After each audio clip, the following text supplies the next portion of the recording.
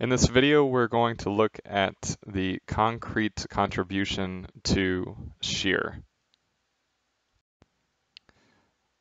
When we have some kind of member, like a simply supported beam with a distributed load, that distributed load is going to cause shear forces and moments in the member, like we have here.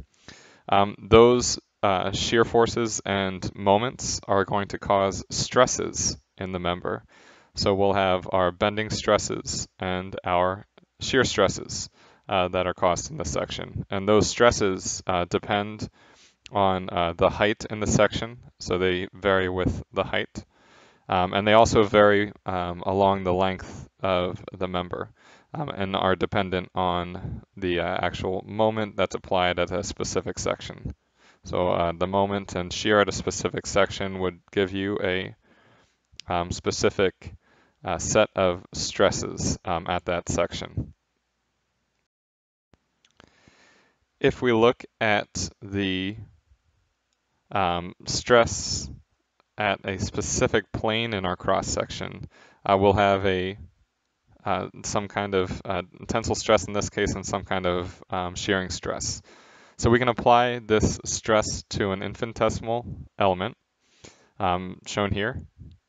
And here we'll have some tension stress and then some shear stress in our element. We can then take this to our Moore's circle and rotate this element to give us our principal stress. So our principal tension and principal compression stresses in our element if we have no shear stresses.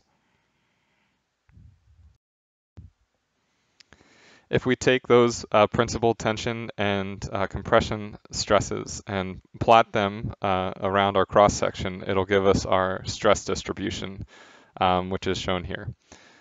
So at each point, we'll have some principal tension and compression stresses. We can use this stress distribution to determine where and when our cracks will develop and how much our section will be able to resist our applied loads. So our cracking is always going to develop perpendicular to our tensile stresses. So you can see here at midspan, our tensile stresses are horizontal, so our cracks will develop vertically. So these are flexure cracks.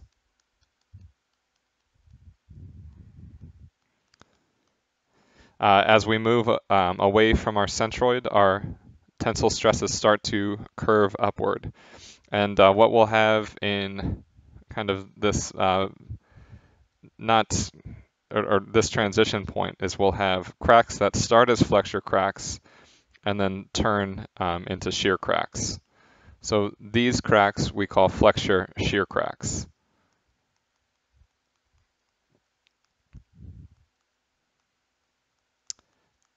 Then finally, if we come up more in our web, you can see that our tensile stresses start to bend vertically. So here we'll have a diagonal cracking.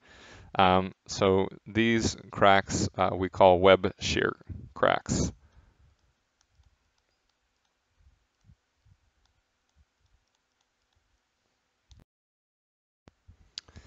So before we have cracking, our concrete is going to carry our shear through its tensile strength.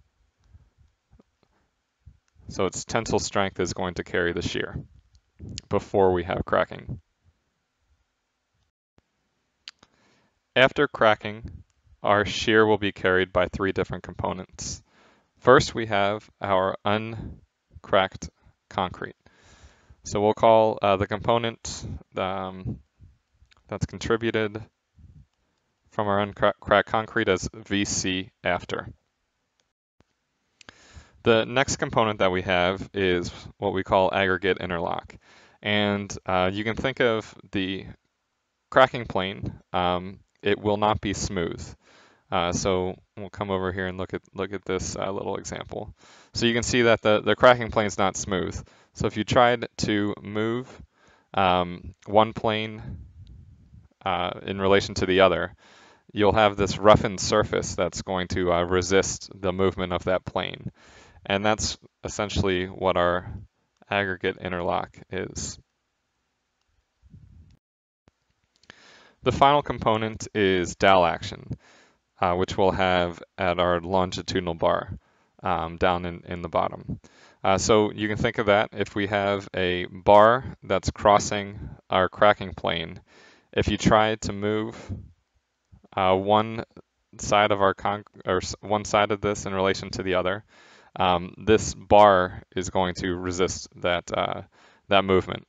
So we'll develop some stresses at the bottom of that bar and at the top of the other bar, and those stresses in this bar will resist the sliding along this plane.